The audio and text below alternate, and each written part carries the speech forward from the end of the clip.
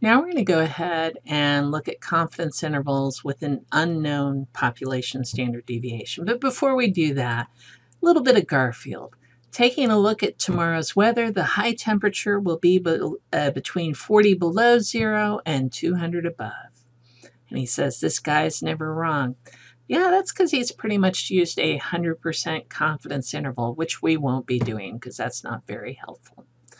So, first of all, if I draw a sample from a population that has a normal distribution with a mean mu and standard deviation of sigma, then x bar will have the normal distribution where you have x bar and s for n sample size.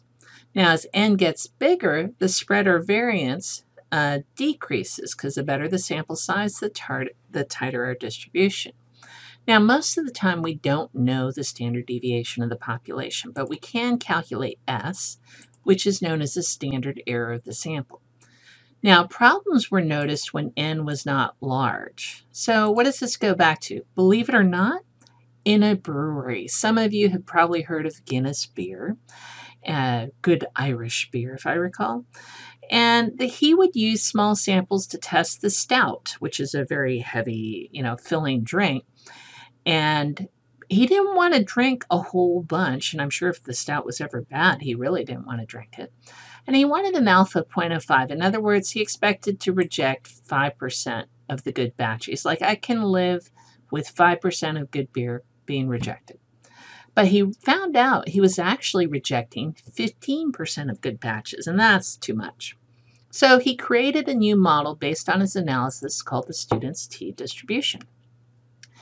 Now, these students' T distributions are unimodal, symmetric, and bell-shaped. So right here, the red curve is the student's T curve when we have a lot of degrees of freedom, like 40 here. The standard normal curve, which we've been using, is a blue one. So what happens is our degrees of freedom go down. So as I adjust the degrees of freedom here, you can see that this is starting to come down a little, and then these tails are starting to get fatter. So they have fatter tails, which means we're going to have a larger margin of error compared to a normal distribution, and something I'm going to teach you about later called larger p-values. Now, t-values, or t-scores, are like z-scores or z-critical values, but have a different model for every degree of freedom. You can see this is degree of freedom 1, and when I had it all the way to 40, it looked a lot like a normal distribution. So as the degrees of freedom increases, this distribution looks like the normal. So this is how we'll use Stapplet to calculate your t-value. You go to stapplet.com, click on t-distributions, and I'll show it to you. Under probability, so you have your first section of the data, and then you have probability, look for t-distributions. Calculate a value. Remember, we're trying to calculate a critical value. So notice how it says a critical t-value. So that's your hint. We're not doing an area, we're doing a value. And then enter the degrees of freedom, which is basically your sample size minus 1. Select the center area because we want our critical value centered around our estimate. And so you're going to put the center area and the confidence level in decimal form and then click on calculate value. So use the student's t-distribution to find TC for a 0.8 confidence level when the sample size is 32. So what we first need to do is we need to know our degrees of freedom and our area. So our area is the center. Degrees of freedom is 32 minus 1, so it's 31. And let's go ahead and pull up the Stapplet. So to find a critical value, you're going to have to use the t-distribution, which you can find on Stapplet under the probability section. And since we're finding a value, we don't want the area, we want the value. The degrees of freedom has to do with your sample size. And you can see as the bigger our sample size goes, the closer to a normal distribution it gets. So what number should you use there? One smaller than your sample size. So our sample size was 32, but we're going to use 31. And then here you always click central because we're trying to set a confidence interval about the point estimate. For the area, you put in the confidence level as a decimal value. We had 80%, so we're doing 0.8. All right. And there is your value, 1.3095. So now we'll calculate it for a larger sample size. First, our degrees of freedom is 64 minus 1, so it's 63. Area is still 0.8, and it's still centered. Now we want to find a critical value for the same scenario, but a larger sample size. So that's just as simple as putting in your new degrees of freedom. Our sample size was 64, so we're going to use 63. Plot distribution. Area is always central, and we're still using an 80% confidence interval. And there is your critical value, 1.2951. So which is larger? The one with the smaller degrees of freedom, because we have more variability, less certainty with a smaller sample size. So now we have a sample of 50 randomly selected SAT math scores from Cedar Ridge, and they had an average of 570 and a standard error of 85. We're going to construct a 99% confidence interval using the manual method. So the first thing we're going to do is write down what we know. We have 570, 85, 50. That's N is 50 our sample size, 85 is standard error, 570 is the average, and our degrees of freedom is 1 lower than the sample size.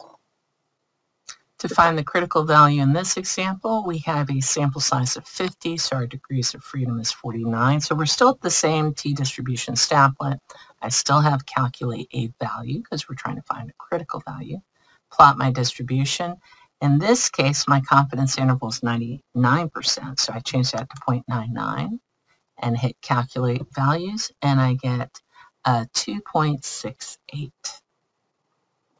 So we're going to go ahead and calculate our standard error for the sample.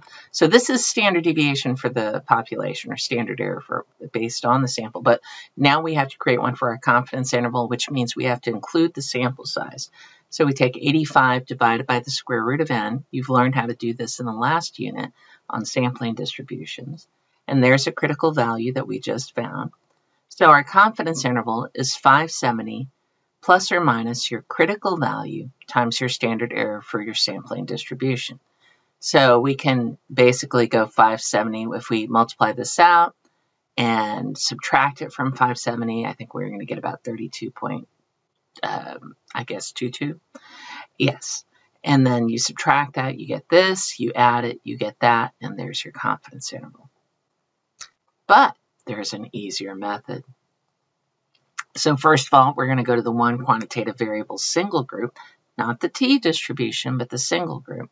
We're going to select our mean, see how you can click mean and standard deviation on the input set up here. So it's very important to click that drop down. Enter the mean from your data, enter the standard error for the sample, enter the sample size, and then click Begin Analysis, which is right there. And then make sure you select a one sample t-interval from you. Make sure you put in your confidence level, which is normally 95%, but not in this example. So we'll do a quick run through. Yeah, you can use the Stapless directly to calculate your confidence interval without having to do critical t-values. So I'm going to hit one quantitative variable single group, and my variable name is SAT math scores. I can just say mean and standard deviation, put in the mean, 570, 85, and 50. Begin analysis. Do a one sample t-interval. Normally our confidence intervals are 95%, but in this case we're doing 99%, so I'll go ahead and do that. And boom, there is your interval. So now that we have our interval, we can interpret it. We are 99% confident that the true average SAT math score at CRHS is between 537.78 and 602.22. So I kind of rounded slightly. Probably 538 to 602 would have been fine. But anyways, there you go. So, in fact, you can see I rounded a little bit here. So based on the Statlet output, what is the point estimate and the margin of error? So what I'm doing is I'm kind of using a little number line to show the lower and the upper bounds on my interval. The point estimate is the midpoint. It goes right there. So it needs to be halfway. So I can just, for me, the easiest thing to do is just average these two. Add the 537.8 and the 602.2. divided by 2, and we get 570. All right. Then the margin of error is the distance from that midpoint to one of the edges. So either edge, the lower edge or the upper edge. I tend to do the lower edge because then I can just say point estimate minus the lower bound, and I get 32.2. And that should look familiar because when we did it by hand, we had our point estimate to start was 570. Remember, that's what we put in the stafflet. And we calculated a margin of error of 32.2. So now we have a coffee machine that's dispensing coffee into paper cups. You're supposed to get 10 ounces of coffee, but the amount varies slightly from cup to cup. Here are the amounts measured in a random sample of 20 cups. And they want us to do a 95% confidence interval. And now we're just going to use the stafflet. If you have raw data, that's the only thing I do anyway, so I would use technology. So here's how you do it. You still select, this time instead of selecting mean and standard deviation on the right here, you're going to select raw data. You input your data, separated by commas or spaces. I tend to do spaces. Click on Begin Analysis as always, and then you're going to have to scroll down to the section marked Perform Inference, so it's below these summary stats, and select one sample t-interval. For your confidence level, enter your desired confidence level as a percent, usually actually as a decimal, so it's typically 95%. So we'll do a quick walkthrough. We're looking for the mean of one set of data. So that's one quantitative variable because we have ounces of coffee. Just one group of data, the sets of coffee. So we'll say ounces of coffee as our variable name. We're going to stay with raw data. You can do mean, standard deviation, and you can do 5-number summary. Now I went ahead and copied the data so I could just paste it, and then hit begin, and then I come down to perform inference, and I select the one sample t-interval from you, and there's your confidence level. And we did want a 95% confidence, so I hit perform inference, and there's the output, lower bound and upper bound.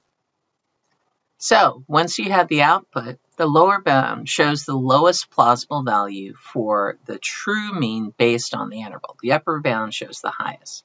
So to interpret this, we basically say we're 95% confident that the true value, pretend that says value, of coffee, volume of coffee in ounces, dispensed in each cup is between 9.752 and 9.938 ounces.